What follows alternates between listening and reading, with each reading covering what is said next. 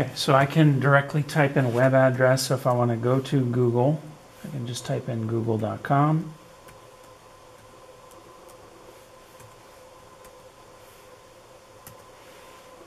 And that will take me to the search function.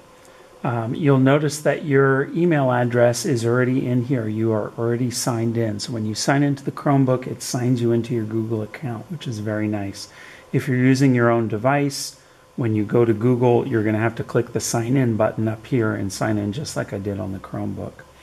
Another way to get to the different Google apps is to click on the little symbols down here.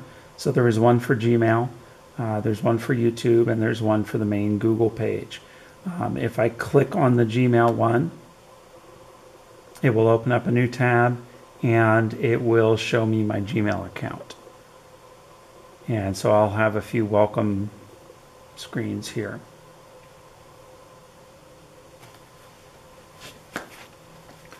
Another way to launch the different Google apps is to click this little square here that says apps when I hover over it.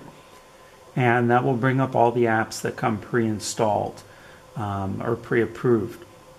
So if I'm going to be using different files that my teachers have shared with me, I can go to my Google Drive and that will show me all my documents, word processing, all my folders that I've created, and this is one you're going to use a lot.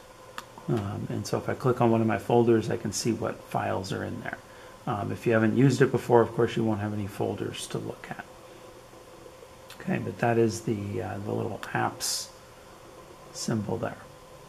Okay.